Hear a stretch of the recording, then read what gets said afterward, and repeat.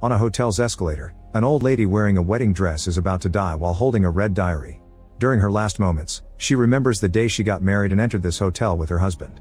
Meanwhile, Carlos returns to his apartment and finds his younger brother Oliver in a rather restless and anxious state. Carlos tries to cheer him up by explaining their mother has lent him a good chunk of money, so they won't have to do anything illegal to survive anymore. This still doesn't calm Oliver down, but before he can explain the reason for his mood, Detective Marco bursts into the room. Carlos immediately freaks out and points out they aren't doing anything wrong, but it's too late. Marco has already gotten a confession from Oliver by threatening him. As Oliver begs for forgiveness, Carlos asks for an arrest warrant, which Marco doesn't have.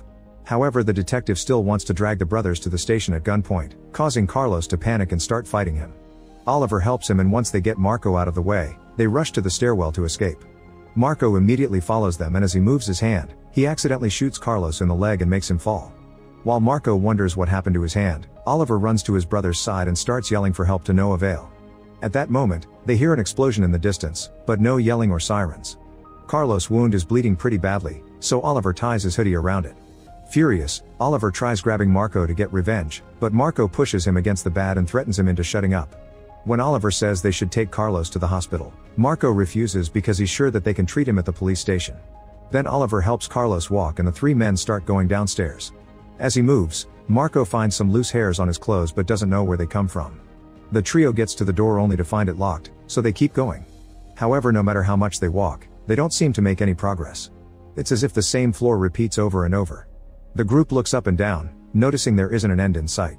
Marco tells the brothers not to move and starts quickly running downstairs, keeping an eye on the floor numbers going down and trying all the doors, which are locked. However, after lots of running, he finds Carlos and Oliver again, appearing behind them from above. Carlos can't help wondering if he's hallucinating from the pain. Losing his mind, Marco takes the stairs again and Oliver retries the door to no avail. At that moment, Marco returns and is so shocked to see the brothers again that he runs a test. He throws his keys through the center of the stairwell, only for the keys to fall back to them from above. Marco asks the brothers if they gave him anything illegal as he points his gun at them, but they assure him they're trapped just like him. It seems the stairs are an infinite loop. Oliver has no signal on his phone and yelling for help gets no answers. He hears his brother in pain and says he wants to remove the bullet, but Carlos refuses, saying it may end up in an infection because Oliver can't do even the most basic everyday chores. Marco breaks the vending machine with a fire extinguisher to get some water, so Oliver gets a bottle as well to at least wash the wound. 4 hours later, the trio is still stuck there. Marco opens his wallet to look at a family picture and finds a tiny card that he doesn't recognize, so he tears it into pieces and throws it away. Then he reveals he has some uppers for personal use, so he gives them to Carlos to help him escape his pain for a few hours. Once Carlos is unconscious, Marco and Oliver get food from the vending machine and sit together to chat. Marco shows Oliver the family picture, explaining that he was supposed to celebrate his 15th anniversary with his wife tonight. Oliver's only answer is to threaten to kill him if Carlos dies. Then he gets his bag to check if it has anything useful, but it's not much. The next day, Carlos wakes up but he's barely alive. With his last breath, he tells Oliver to value his life and enjoy it, which he was never able to do. Carlos dies in Oliver's arms, and while Oliver cries, Marco checks the vending machine to discover it's restocked itself. As Marco freaks out over the loop, a devastated Oliver grabs the gun and almost kills him, but Marco calms him down by pointing out his shooting had been an accident and that he's just losing his mind because of the grief.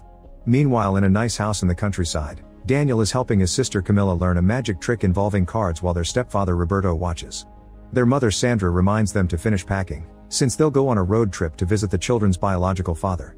Daniel takes his hamster and a deck of mini playing cards. Sandra also asks him to grab Camilla's spare inhaler. Before they get to leave, they get a phone call from the children's father, and Sandra furiously assures him that Roberto hasn't drunk in 5 years, so he'll drive perfectly soberly.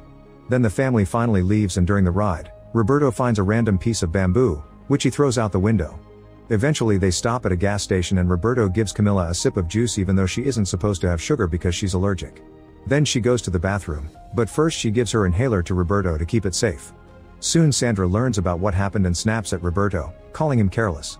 The group gets back in the car, but just after a few minutes, Camilla starts having an asthma attack.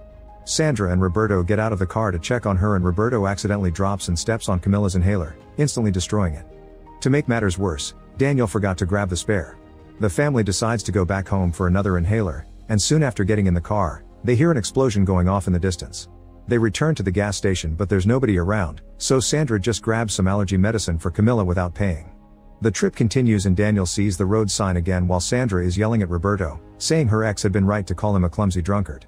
An argument ensues and Daniel tries to tell them they aren't helping, but they don't listen, so Daniel has to help his sister stay calm. After driving for a while, they find another gas station, although Roberto thinks it looks exactly the same as the last one. There's nobody here either, so they have to keep going. Minutes later they see the same sign again, so they stop the car as Roberto swears the road is just repeating itself. Daniel doesn't trust the guy anymore and tries to leave, but Robert picks him up and brings him back to the car. Sandra insists on keeping going because she's desperate to help Camilla, who is starting to turn blue. They just keep passing by the same sign and gas station, not to mention the car's clock and Roberto's watch show a late hour even though the sun is still out. Eventually Camilla passes out and Sandra keeps on crying and yelling during the whole ride. After seeing the same sign for the zillionth time, Roberto stops the car and tells the others to wait while he walks off through the field on the right, hoping a different direction will give a different result. Camilla is getting worse and Sandra can't stand it, so she drives away with her kids while ignoring Daniel's warnings. She thinks she's stuck in a nightmare and keeps telling herself to wake up. When she stops the car to have a breakdown, Daniel gets out with Camilla, and Sandra keeps going without noticing the children are gone. Carrying his sister in his arms, Daniel walks all the way back to the road sign and watches Sandra pass through the loop. The next time she sees the gas station, she goes inside and hides to cry over her lack of hope. Back to Daniel, he lies down on the ground next to Camilla and unfortunately has to watch her die. At that moment Roberto returns from the field on the left, confirming that every area is in the loop. Time starts to pass and after 35 years, both men are still stuck on the stairs. Marco is an old man that can't walk and has to drag his body through the steps, but Oliver is middle-aged and keeps himself active and healthy by reading the book from his bag, listening to his music player, and doing daily exercise. Since both the vending machine and the bag reset every day, Oliver takes out all the objects each morning and waits for the loop to duplicate them. This way he's built a whole collection of things that he keeps on the stairs, plus a shower made of water bottles. The nail clipper from his bag helps him cut his hair and mustache.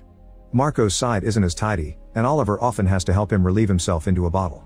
It's clear they've both lost their minds though. Oliver prays to Carlos' skeleton when it's time for the bag to reset, and sometimes he brings Marco along, covering their faces with paper bags as they say a made-up prayer. There's also lots of writing on the wall that keeps track of the days and works as a diary for the duo's mad thoughts.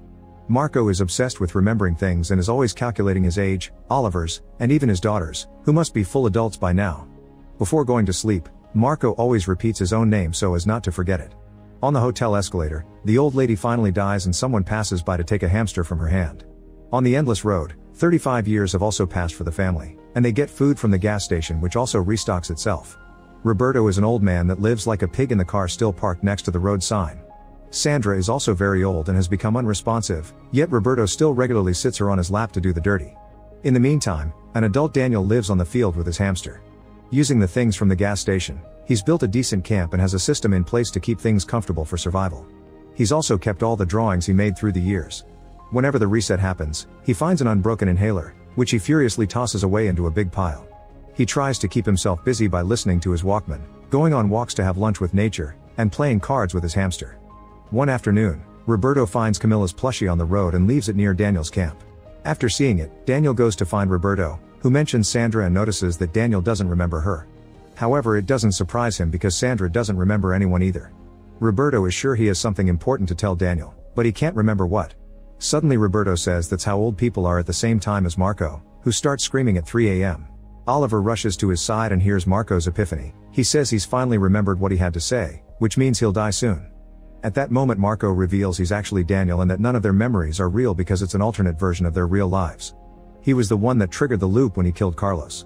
Back on the road, Sandra finally dies and Roberto buries her next to Camilla. Daniel watches the process in tears while thinking about his memories with his sister. Roberto reveals that Sandra stopped talking around 20 years ago when Daniel left them to live alone. He thinks it's a good thing she died because she's finally free from that hell. At that moment both Roberto and Marco start feeling a horrible headache that causes them to wiggle in pain for a while before announcing they see everything clearly, meaning they'll die soon. They confirm none of this is real and it's just an alternate version of their lives.